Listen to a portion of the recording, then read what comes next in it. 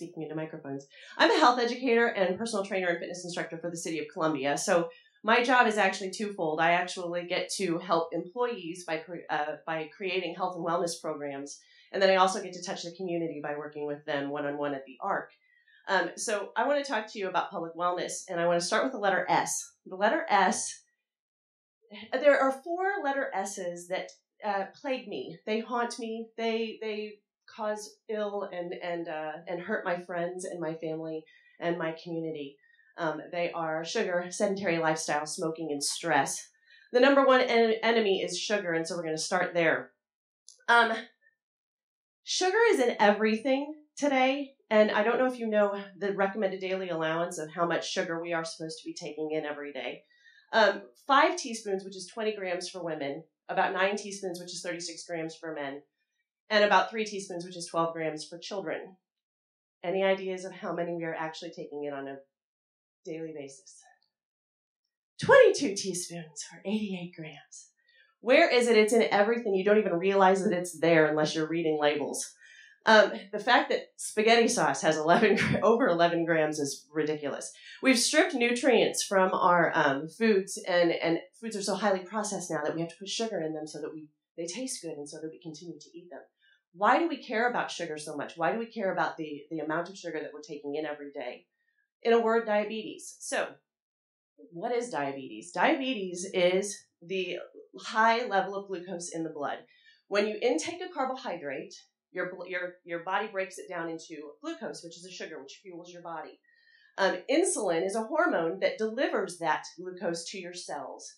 So there are 2 types of diabetes. There's type 1 and type 2. Type 1 diabetes is also referred to as juvenile diabetes, which is usually diagnosed in childhood. And that means that for some reason that body is unable to produce insulin well or produce it at all. So they lose the ability to actually have their body generate the insulin, and they have to become insulin dependent with insulin therapy. Type 2, we create ourselves by, eating too much sugar and getting a little bit too big. So when you've got type 1 diabetes, the immune system is destroying the insulin-producing cells. Type 2, you're getting overweight. Why do we care? As glucose levels rise, your blood vessels stiffen and they become more prone to injury. And so that's when things like kidney failure happens, and that's when things like heart attack and stroke happen. So we care about that. We want to get past that. Diabetes is the number 1 leading cause of death and preventable death. So there are 25 million Americans who have diabetes. There are 79 who are pre-diabetic, which means that they can develop diabetes.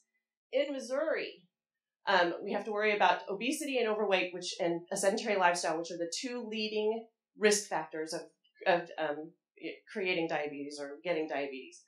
In Missouri, the statistic is 65% of our residents are considered overweight or obese, and 50% of our teens are considered overweight or obese.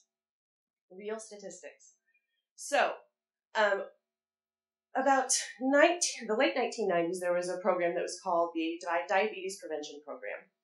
And they brought in people who were pre-diabetic and charged them with 2 tasks. Number 1, they needed to take wherever their weight level was at that time and reduce it by 7%, just 7%. And the second task was to increase wherever their physical activity level was by 150 minutes a week. 5 times 30 minutes a week. We've heard those statistics. The point of this is after 3 years, these participants of this study were able to prevent diabetes. The success level was 58% of the participants were able to keep from getting diabetes. So that says to us that diabetes is preventable. And how do we do that? Just by reducing our weight and increasing our activity level. I talk really loud. So that leads us into sedentary lifestyle. We need to worry about how much activity we are getting on a daily basis. So how many of us know someone who was very active in high school, very active in college, got their first job, and then they're sitting at a desk in a cubicle. And then they're not getting up from their desk to go and eat. And then sometimes they forget to eat, and so they go and grab a soda and something from the vending machine. And then they sit. And then they are tired because they've been there for the entire day. Or there's a breakfast meeting, and someone brings in donuts or bagels. And then there's a lunch meeting, and we cater in something really healthy like pizza. And then there's someone's birthday, and we get birthday cake at around 3 o'clock. So we get that nice big sugar high, and then we just crash. And so we are sitting, and we're not getting the activity that we need. So CareerBuilder.com did a survey. 44% of the people that took this survey said that they are getting fatter at work. Then we've got the fact that Consumer Reports did a survey and a study, and they actually covered a lot of different research. Comparing where we are today to 1960, 50 years ago. 50 years ago, half of America's workforce were doing something that was at a moderate activity level, manufacturing, agriculture, and so construction. And so they were using their bodies. Today, only 20% of us are actually doing any type of a moderate activity level in your day-to-day job. So every day, on average, you're burning 100 calories less each day. And that's just having to do with your job. Never mind the fact that in 1960, we didn't have dishwashers. We didn't have, microwaves. We had 3 television channels. We did not get sucked into the couch. So we were actually doing a little bit more back then, too. And kids, oh, my gosh, there weren't computers or video games. You actually had to use your legs and run outside and play tag. And so you have these morbidity rates that are just because of sitting. This is all us. We're all doing this. It's happening to everybody on a daily basis, all from sitting. Sitting is killing us. It's another S word, but it's not one of my S's. It's a sub-S to sedentary lifestyle. So then we've got sitting. And some of us are still sitting, and we're sitting, but we do get up. We do get up. And we walk outside, and we walk about 20 feet from the entrance. I think you know where I'm going with this. We are still smoking. I cannot believe that with all the research that we have, we are still smoking. 45.3 million Americans smoke. That is 19.3% of anyone 18 or up in the United States. And that is attributing to 443,000 deaths a year. 1 in every 5 deaths is to smoking. But here's the other thing about smoking. It's expensive.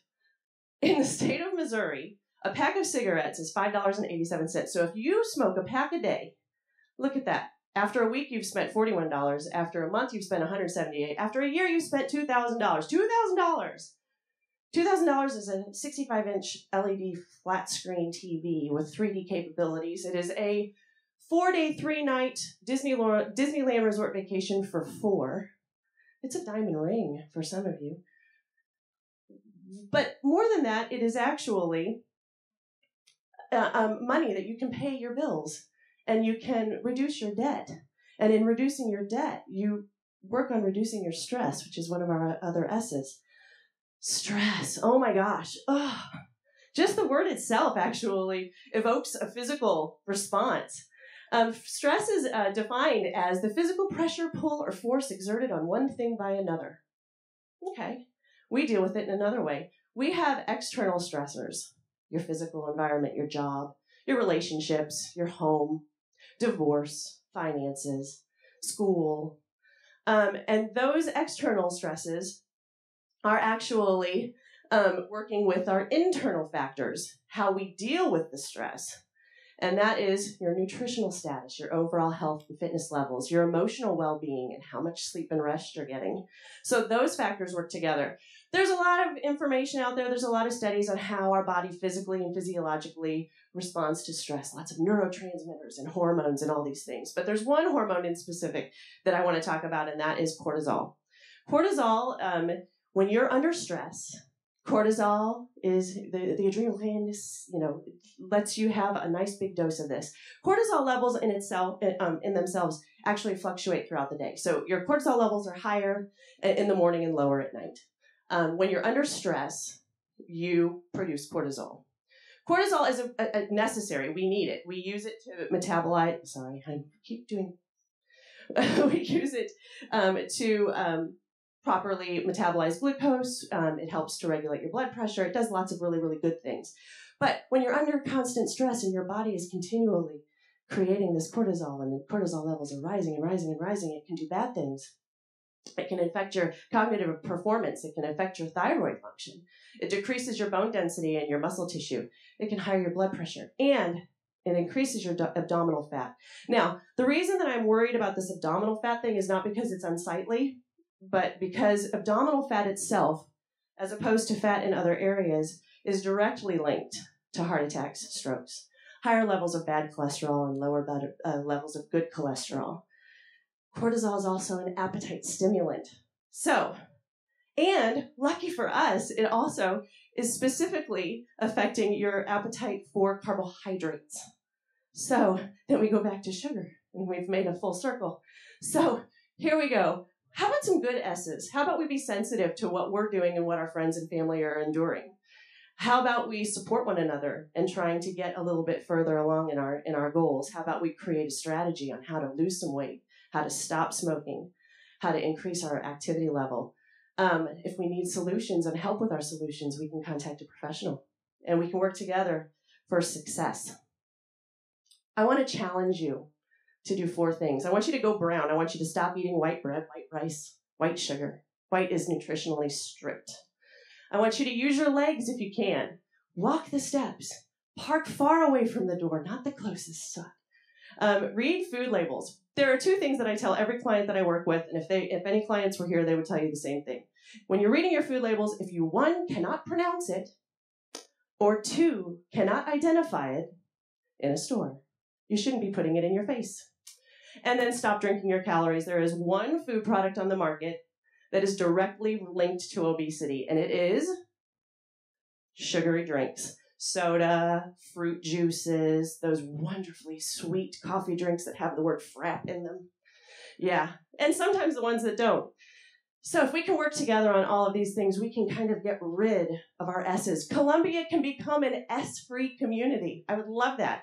And then, you know what? We can talk to our friends and families in other places, and we can encourage them to try to get their communities to stop being an S-free community, or to start being an S-free community. And then this wellness idea can spread, and I think wellness is a good idea. I think it's worth spreading. Thanks.